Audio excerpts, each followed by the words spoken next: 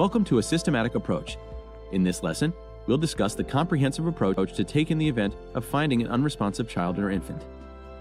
When you find an unresponsive child or infant, it's often possible to immediately deduce the etiology. You should act quickly, decisively, and apply interventions that fit the needs of the individual at that moment. While there are various ways for a child or an infant to become unresponsive, the central issues that need to be addressed include keeping blood pumping through the vasculature, or perfusion, and supplying oxygen to the lungs, or oxygenation. When the child or infant is experiencing poor perfusion and oxygenation, CPR manually takes over for the heart and the lungs. If they're still adequately maintaining perfusion and oxygenation but are unresponsive, then rapid diagnosis and treatment may be possible without CPR. It's important to differentiate normal breathing from gasping or agonal breathing.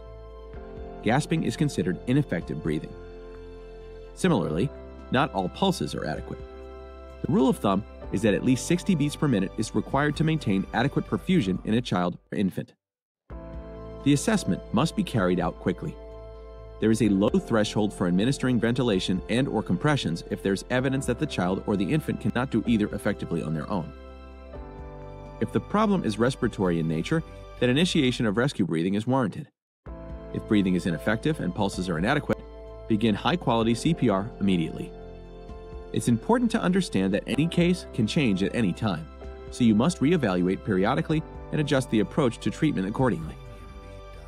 Use CPR to support breathing and circulation until the cause has been identified and effectively treated. This concludes our lesson on a systematic approach. Next, we'll review initial diagnosis and treatment.